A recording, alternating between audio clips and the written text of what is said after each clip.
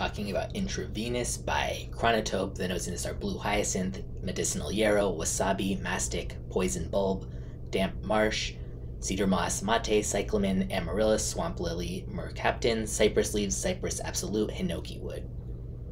Ugh, no. So, yeah, this is one of those words, like, I'm surprised by how much I don't like it looking at the notes. I mean, you know, stuff like wasabi and some of the other ones like poison bulb that I'm not even sure what that would normally smell like.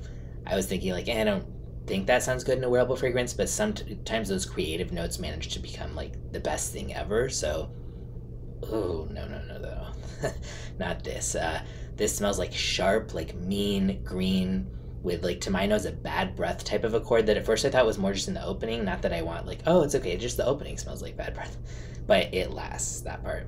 To me, it's like Oscar the Grouch just ate a salad and then burped in your face. Not a fan at all, but it also was not going for anything mass-pleasing, judging by the description, and it definitely is unique and kind of creative. So while I really dislike it, if you like super earthy green scents that have, like, kind of a swampy vibe, which that sounds like who would like that, but a lot of people do like that kind of stuff. Maybe you would feel differently. This goes for $125 for a 30 ml.